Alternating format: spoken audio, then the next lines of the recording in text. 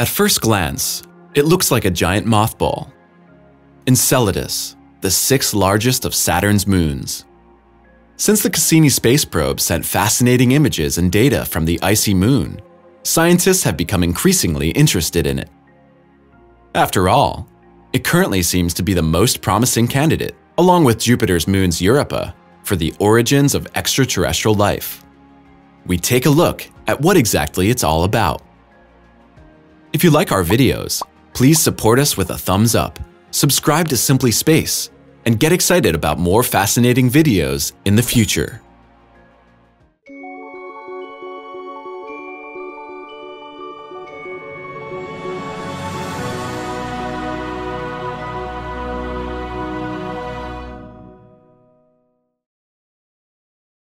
Where does the unusual name come from?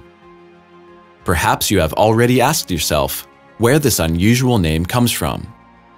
Like all celestial bodies, Saturn's moon is named after a mythological figure. The giant Enceladus fought against the gods of Olympus in Greek mythology. Enceladus was considered a son of the Titan Kronos, which corresponds to the Roman god Saturn. Giants were not very sympathetic guys in mythology.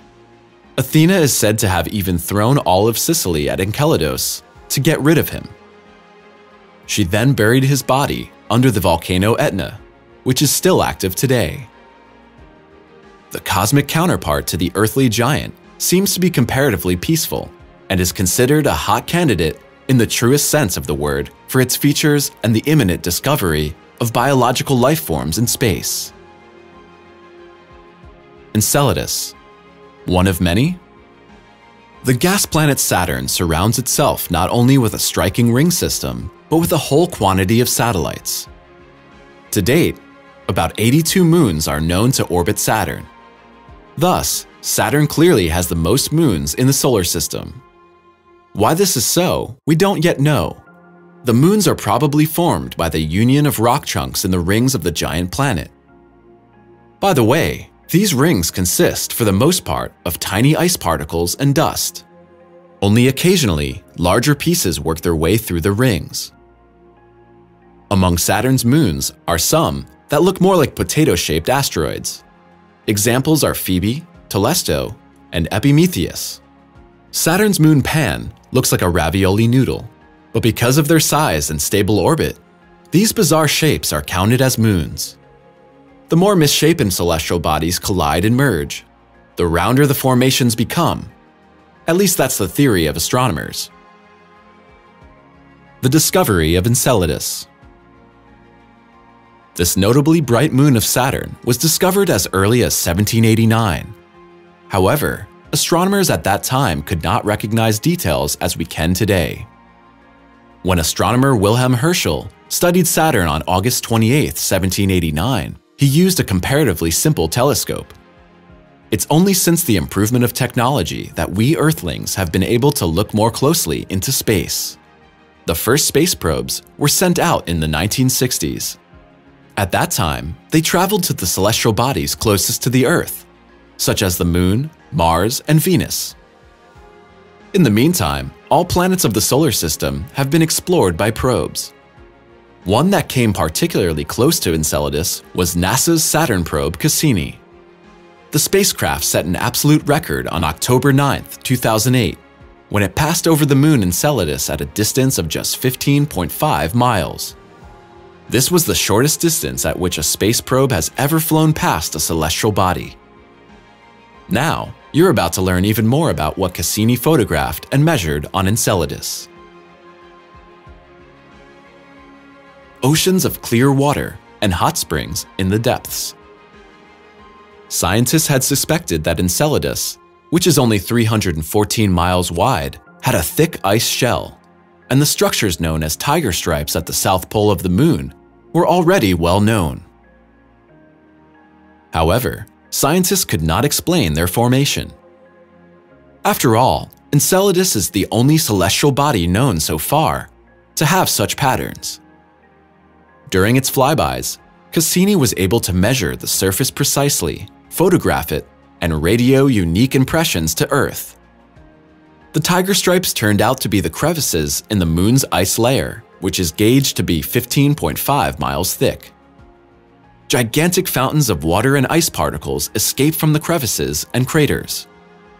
Ice volcanism is a fascinating process, but one circumstance amazed researchers even more. Enceladus also spews warm, liquid water to the surface. Consequently, the little ice dwarf must be hot inside. Enceladus.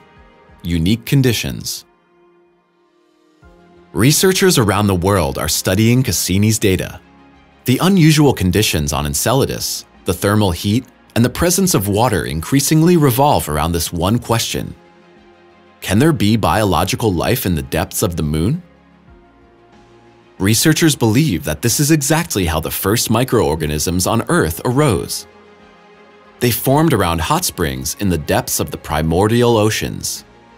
But how does heat arise in the depths of the moon? Researchers have found evidence in Cassini's data of a type of plate tectonics. According to a team of researchers at the French University of Nantes, there may even be tidal forces at depth. Responsible for this, they say, is the enormous gravitational force of nearby Saturn, which slightly stretches and elongates tiny Enceladus. This causes pressure to build up in the depths of Enceladus's oceans. Inside the moon must be a solid core of rock. The friction of the water on the rock could heat the water up to 194 degrees Fahrenheit. Subterranean oceans probably exist on other icy moons as well. But Enceladus is the only one, according to current findings, that has these open crevices that can provide an easy view into the depths. Now, of course, scientists are thinking about a probe that would fly directly into one of the crevices and examine the moon's interior. What else did Cassini deliver? During its record flyby in October 2008, the Cassini probe found something else that astonished scientists worldwide. The fine instruments measured a very high density of volatile gases such as water vapor, carbon dioxide, and carbon monoxide, and organic materials in the moon's atmosphere. By organic materials, scientists mean carbon-based compounds. Carbon is considered the building block of all organic life.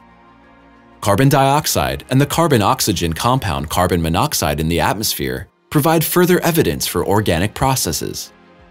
The density of the measured particles was so high that the 22 feet high and 13 foot wide Cassini probe experienced serious friction. Another exciting fact about the moon Enceladus is its extraordinary brightness. Because of the structure of water ice and its atmosphere, the moon can reflect 99% of the incident sunlight. This is the highest reflectivity of any celestial body in the solar system, and even exceeds the reflectivity of freshly fallen snow on Earth. All in all, very unusual results and phenomena for a moon that was thought to be icy cold and dead. When planning the Cassini mission, researchers had to decide which bodies in Saturn's ring system they wanted to examine more closely. The dual Cassini-Huygens mission was to include a surface probe. However, NASA decided to drop it on Saturn's moon Titan and not over Enceladus. Enceladus and the E-ring. But this is not the end of Enceladus's peculiarities. After all, the comparatively small moon is considered the main source for maintaining Saturn's largest ring, the E-ring. Sometimes called the Enceladus ring, this strip contains ice or dust particles of silicates, carbon dioxide, and ammonia. According to calculations, the ring structures are not permanent. If they were not constantly supplied with new particles, they would probably disappear after 10,000 to 1 million years. The main source of the particles in the E-ring is thought to be the unique processes of Enceladus. Presumably, most of the particles originate from the ice volcanoes. When ice, dust, and water vapor blow up on the moon, a part lands on the surface. Another part escapes through the not-so-dense atmosphere and feeds the ring. Another source could be the bombardment of Enceladus by micrometeorites. If they hit the surface of the moon, dust particles are released. On the close-up images taken by the Cassini spacecraft, lots of impact craters can be seen. The coming exploration of Enceladus. Of course, researchers worldwide are now particularly interested in the Moon, which is about 9 light-years away from us. A team of experts developed the Enceladus Life Finder mission and proposed it to NASA as a project in May 2017.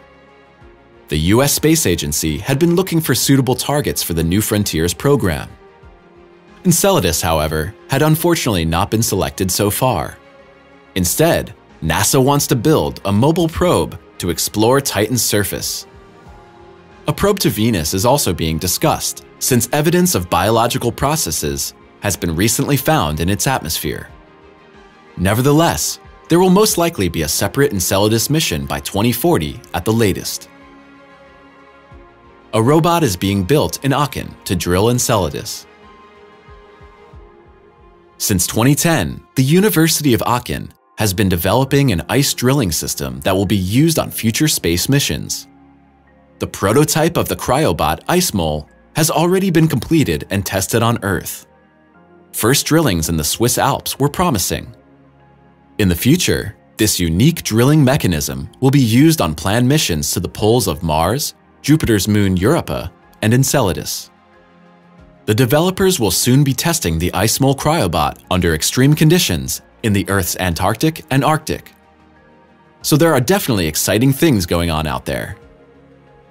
With so many new possibilities, scientists will not run out of things to study anytime soon. Let us know what you think about these missions. Did you like the pictures of Enceladus? And do you think space exploration is worth all the money invested in it? Also, would you like to know if there are organic life forms in the depths of the crevices of Enceladus? Or do you think it's rather unimportant? Share your opinions with us, as always, in the comments.